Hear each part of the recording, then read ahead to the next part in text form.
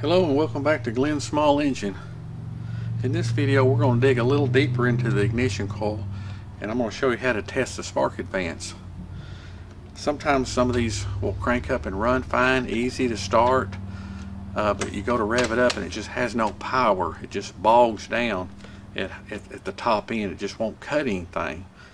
It'll rev up, but it just as soon as you stick it in the grass, it just has no power. Echo uses a CDI ignition coil with variable slope timing. That's what they call it. At starting speeds and idle speeds, the timing will be advanced to where it'll be real easy to start and it'll idle smooth. And the faster you run it, the more retarded the timing or backed up the timing gets. Whenever you speed it up, the timing will back up automatically. It improves performance, gets more power out of it, uses less fuel. It's just a smoother running engine. Echo is kind of known for their easy to start, smooth running machines that put out a lot of power.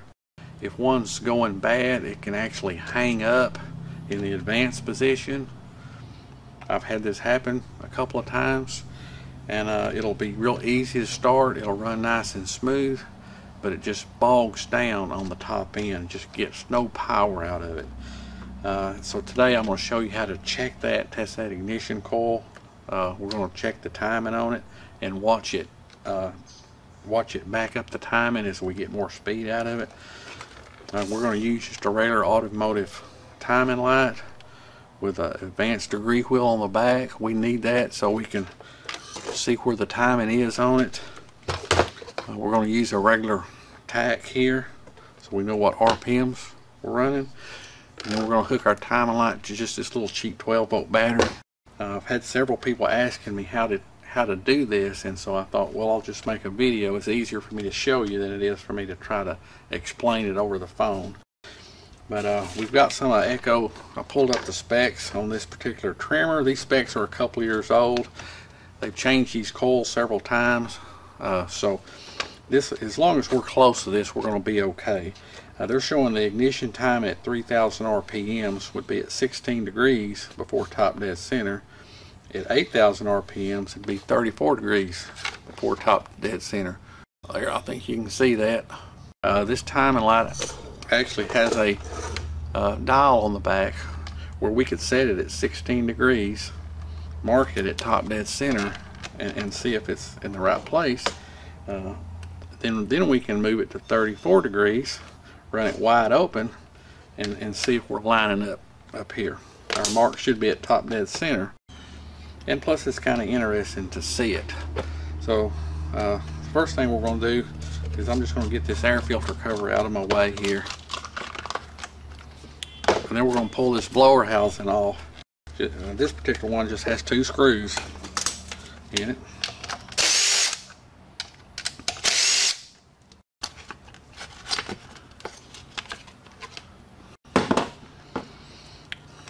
I know this happens to be an SRM 225, but you don't have to have the exact specs on your trimmer or chainsaw to do this test. The main things you're looking for is a change. You should be at one setting at idle and another setting wide open. What we want to do is take the plug out, because we want to find the exact top dead center on this piston here. We're going to roll the flywheel around here till we get the piston all the way to the top here. When we find that spot, what we're going to do is we're going to take some white out. We're going to put a mark on the flywheel and then put a mark right beside it on the ignition coil. That way as the flywheel's going by, we can check it.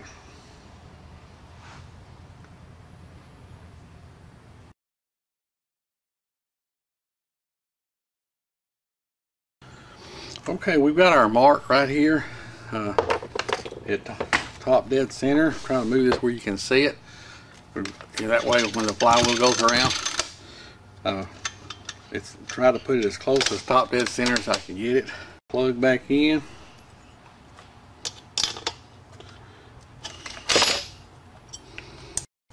We're going to go ahead and hook this on the spark plug wire here. But anyway, let's go ahead and put it back to 16. And I'm going to go ahead and crank it up. We'll check the RPMs here.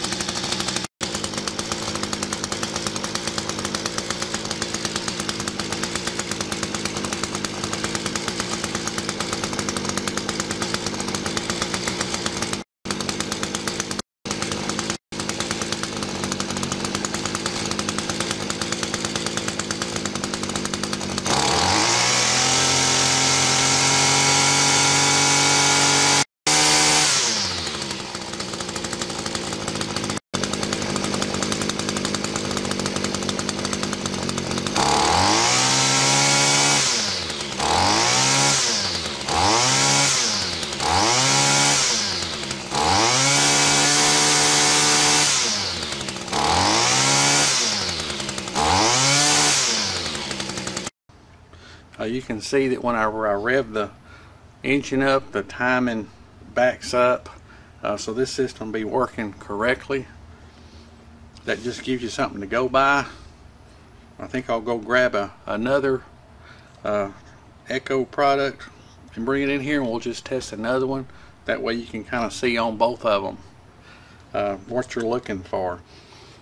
If it just stuck in one spot, that would indicate that it's hung. The coil would need to be replaced. But as long as you're revving up and that ignition is backing up, that's what you're looking for right there. That the ignition system is backing up as you rev the saw up. It's moving the ignition a little bit further back before top dead center. You can see that when idling, we was running at about 16 degrees before top dead center. When I was revving it up, it was going to about 34 degrees before top dead center. And so you can see that it was working there. So we'll put this one back together. I'll go grab another one just for the heck of it, and we'll just do another one. Alright, here is a PAS 225, which is pretty much the same engine. Probably got a different ignition coil on it, a little different. They've changed it several times. So let's get this one apart. Take this cover off an air filter, make a mark, and just see what it does.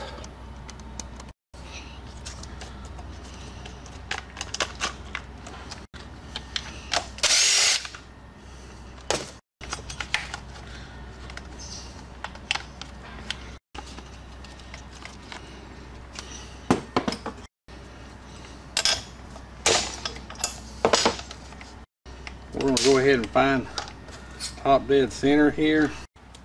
We're going to make a little mark with this white out, just like we did a while ago. It doesn't have to be exactly. We're just wanting to see if it's working. We're just wanting to see that that spark is backing up whenever we rev it up. That's what we're looking for. Alright, so we'll go ahead and put the plug back in it. I'm going to let that white out dry for just a second here. Okay, we're going to go ahead and hook our little inductive pickup here on the coil. Hook that on the coil wire. We've got our battery hooked up to our timing light. Let me zoom this in so you can see that spot there. You can see the white mark on the flywheel there and the mark that I made right there. We're looking at about a 10 to 15 degree difference between idle and high speed.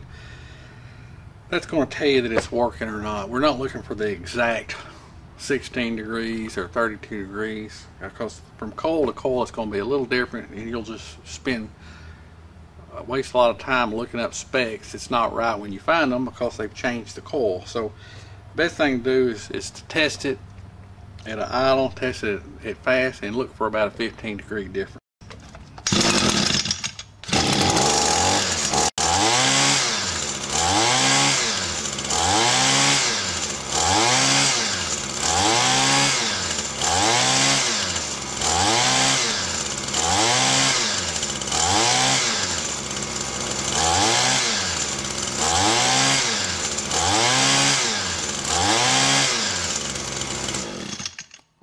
think you can see that. Let me make a different mark on there that you might be able to see better.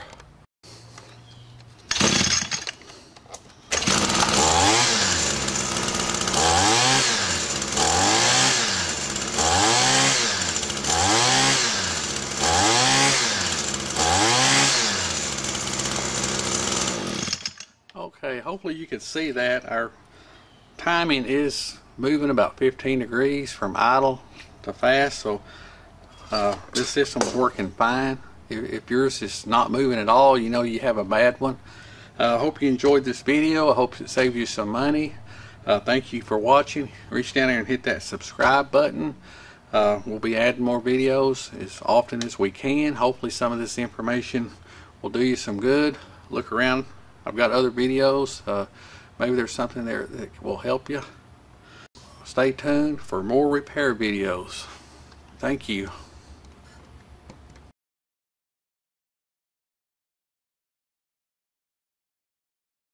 I have here, son of a, what happens when one is going bad sometimes?